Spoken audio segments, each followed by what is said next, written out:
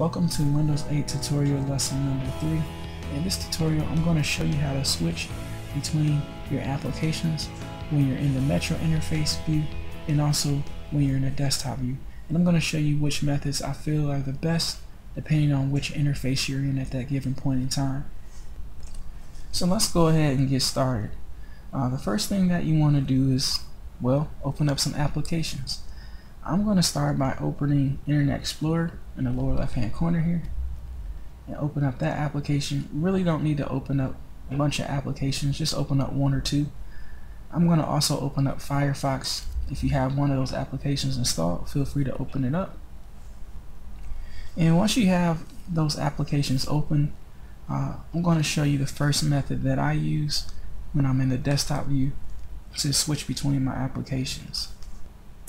The way that I typically switch between my applications is I hold Alt and I press Tab, and that will show you all the applications you have open. And as you can see, we have Internet Explorer open, we have Firefox open, we have my recording program open that I'm using right now. And if I tab through this thing here, you'll see that I can go to each application. So right now I'm at Firefox. If I tab again, it'll go to Internet Explorer.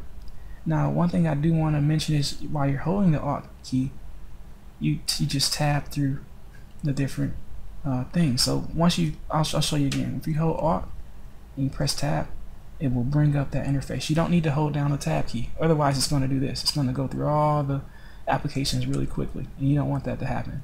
So you just press the Alt key, hold it down, and then press tap the Tab key as you go through each of those applications that you want to see.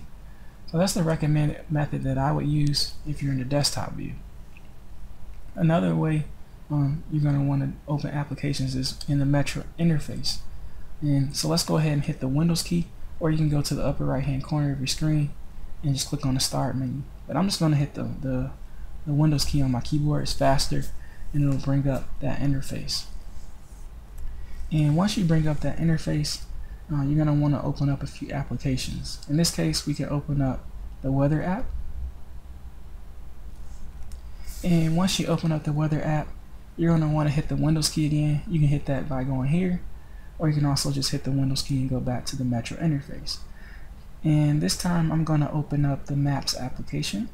So go ahead and left click that. And then we're going to go ahead and go back to the Metro interface by hitting the Windows key, or we can go to the upper right hand corner of our screen and click that Start button. So let's go ahead and go back to the Metro interface.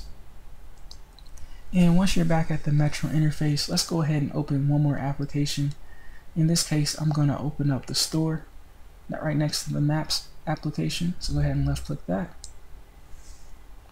And once you have a few applications opened up, go ahead and move your cursor in the upper left hand corner of your screen, and you'll notice that you get this thumbnail. And basically what this thumbnail is going to allow you to do is to switch between the different applications you have open. So let's go ahead and left click on that thumbnail.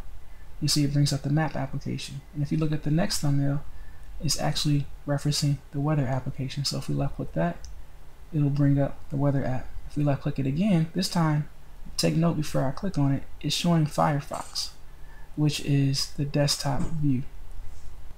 And the reason I mention that is because it doesn't switch between all the applications when you use this method. It only switches to the desktop view. So if you left click that, it shows the desktop view with a picture of Firefox, or the actual application. And the next thumbnail that you'll see in that image is of the Store. If you left click on that, that'll bring us back to the Metro app interface, and you'll see the image of the Store. So you'll notice that it didn't show Internet Explorer.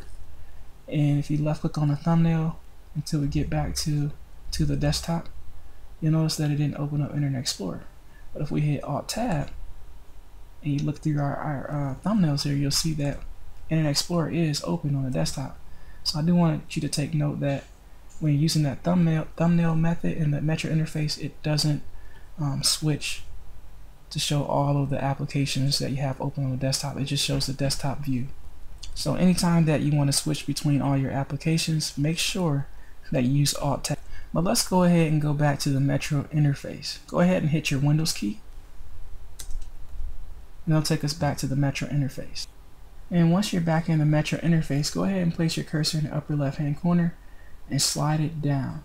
And you'll notice that it shows another type of menu where you can switch between the applications. So this is another way to see all of those windows at once without having to manually click through every one.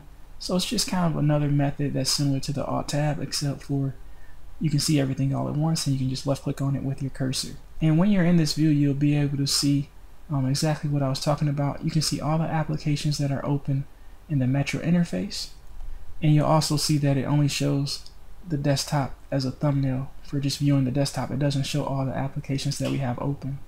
So hopefully that helps you to understand what I meant by that when I said earlier that it doesn't show all the applications in the desktop view. It only shows the desktop view as one single application. So you'll switch between the Metro interface applications that we have here, which is the store, maps, and weather, and you'll also be able to go to the desktop view by clicking on that thumbnail. So if, for example, I were to click on the desktop view, it would bring it back up.